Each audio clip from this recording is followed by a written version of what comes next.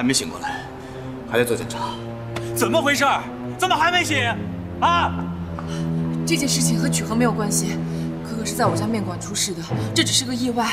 可可平时好好的，跟你在一起就出事儿。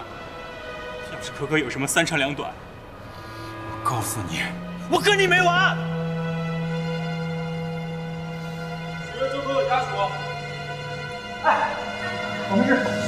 情况怎么样？病人现在还没醒，但情况不是特别严重，有轻微脑震荡，需要留院观察。这样，你们先去办一个住院手续，留一个人陪同就好。好，记住不要太打扰病人。谢谢你。好。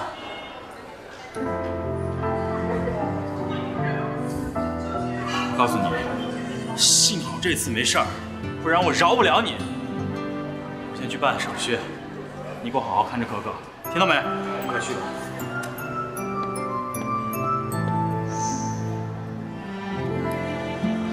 曲恒，别太担心了，可可她不会有事的。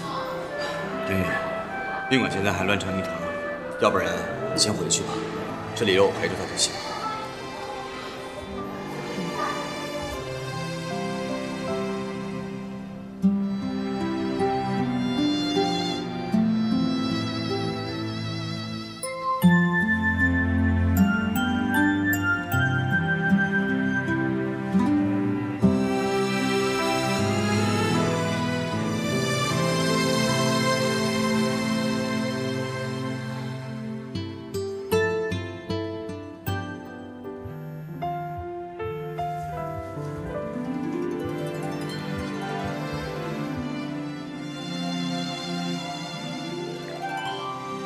喂，爸，我在医院呢，今晚不回家了。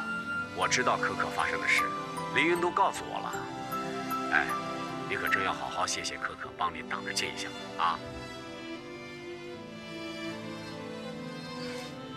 我知道。可可对你的好，谁都看得出来，你好好想想吧。如果可以，爸爸劝你给可可一次机会，啊，也给自己一个机会。我知道了。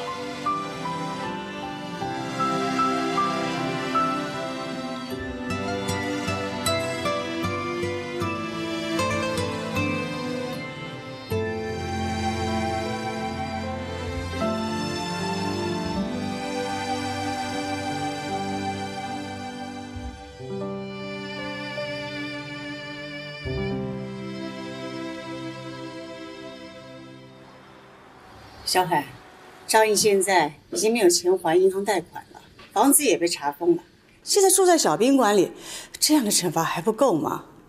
好吧，就算你不给他做公司最大的供应商，那你也给他找点事做呀。他现在什么都没有了，好歹你也是他姐夫，你给他的职位又怎么了？我可不会搞什么特殊，给他安排职位。要想进顶峰，就得通过考试审核，走流程。小海，进来。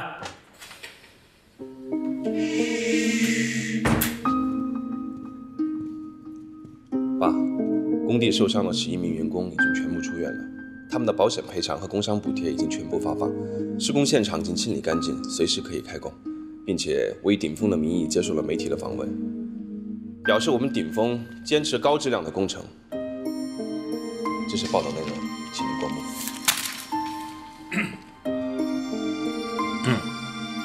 这次的事情你处理得很好，董事会对你的评价也很高啊！项目的事以后不必走流程，直接向我汇报。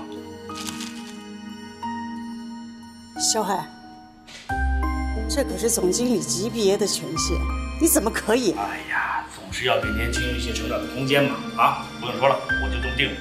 谢谢爸的信任，我一定再接再厉。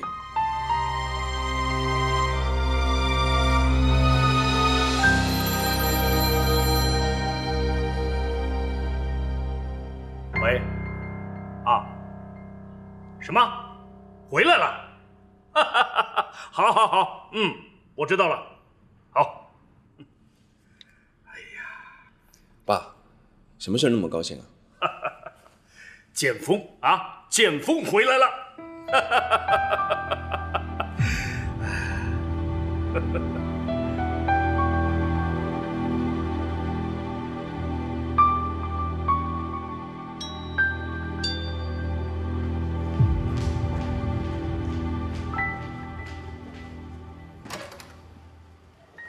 或者回来了。建峰呢？建峰在他屋里呢。建峰，建峰，你在哪儿呀？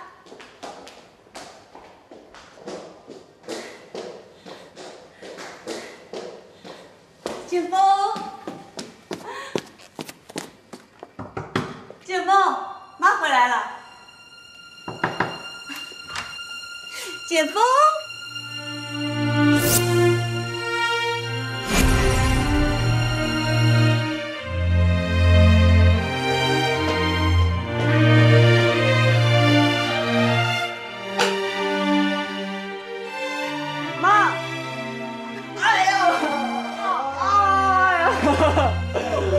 想死你了！哎呦，你看看你，回来也不把东西先整理一下。妈，我正准备跟你说呢，我想搬出去住。为什么？妈，我才刚回来，别这样看着我嘛。你也知道你刚回来，那怎么一回来就急着搬出去呢？是这个家不够大，还是不够你住？我只是想要一个自己独立的空间。我看啊，你是在国外待着也惯了。不过这点没得商量。妈，我是有理由的。这次回国，建峰在哪儿了？爸！哎呀，爸！来，爸，想死你了！爸爸看看，长大了啊，长高了，也结实了，真是长大了。翅膀也硬了。来，挨着妈妈坐啊。哎，怎么了？啊，刚回来就惹你妈妈生气了？啊？哎，我可告诉你啊，你妈妈可是想你想得不得了啊，不然的话不会让你提前回国的。这不每天都可以视频通话吗？干嘛让我提早回来？还有半个学期呢。你这是在怪妈是不是？以你的身份根本不需要什么证书，你大哥建宇还不是没毕业就进了公司的。我让你出去是见见世面的，与其让你念什么商科学校，你还不如赶紧在我身边学习吧。你让我提早回来，就是为了让我进顶峰？我不去。你不去，那你要干嘛？去别人家公司打工吗？说不去可不像话了啊！先到公司挂个职，慢慢练起来。反正我不去，我有自己的事要干。你能有什么事啊？小海，你说建峰是不是越来越不听话了？现在连公司也不想进了，一回来就吵着要搬出去。什么？搬出去？你去哪儿啊？跟你们老师交代吧。其实商学院我早就退学了。退了？为什么？没什么，不感兴趣呗。那你对什么感兴趣？音乐啊，我已经得了好几个大奖。这次回国，我就想好好玩音乐。这不怕吵到你们，我才想搬出去住的。妈，你就答应我嘛，好不好？啊，妈，不行，这事你想都别想。妈，这是我的梦想。再说了，顶峰有大哥在，我又帮不上任何忙，你干嘛阻止我？唱歌能当饭吃吗？你这个样子去唱歌，能挣多少钱？能养活自己吗？建峰，我告诉你，这不叫梦想，这叫做不务正业。什么叫不务正业？这叫艺术，你根本就不懂。我是不懂，但我是你妈，我可以管你。我告诉你啊，赶紧把这个音乐梦想给我放掉，进顶峰上班。不可能，你这是家长专制，我要反抗到底。你怎么跟你妈说话的？你要反抗谁呀？啊？丽丽，建峰现在还小，这样，他要是想玩的话呢，先让他玩2年。反正啊，咱们这个家也不缺他挣的那份钱。建峰的音乐梦想，我想我们还是供得起的。怎么回事？你们父子俩现在联合对付我了？建峰，妈会害你吗？怎么现在反而妈成了坏人了？小海，这么多年，公司的事情你也没关心过建峰啊，你心里面只有你大儿子司建宇。万一有一天出了什么意外了，那我和建峰怎么办呢？你现在不让他去公司学习管理，将来谁照顾他呀？哎呀，丽丽，你想到哪儿去了？论私心，我肯定是向着建峰啊，要不然的话，我早就让他到公司去上班了。再说了，建宇，就算是对你有再大的意见，怎么说你也是把他养大的母亲啊，是吧？他怎么可能不尊重你呢？我知道，你是担心建峰，我们都这岁数了，还能管多久啊？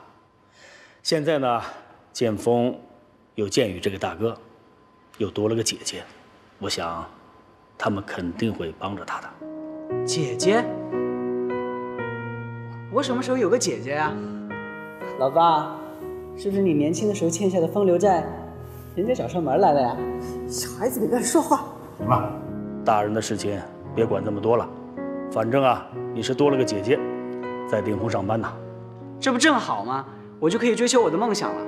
不行，建峰，你听好了，你的梦想是落在顶峰。我告诉你，你赶紧把你的音乐梦想给放掉，明天老老实实的跟我去公司报道，否则你别想从家里再拿一分钱。钱，你就知道钱，梦想是能用钱来衡量的吗？不谈钱，你喝什么吃什么？要是没有这个家，没我这个妈，你拿什么追求梦想？好，那我就做给你看。我会告诉你，我的梦想是能养活我自己。到时候我会告诉你，我的梦想不是一文不值的。你站住！你去哪儿？我去追求我的梦想。你去哪儿？给我回来！建峰，你回来了！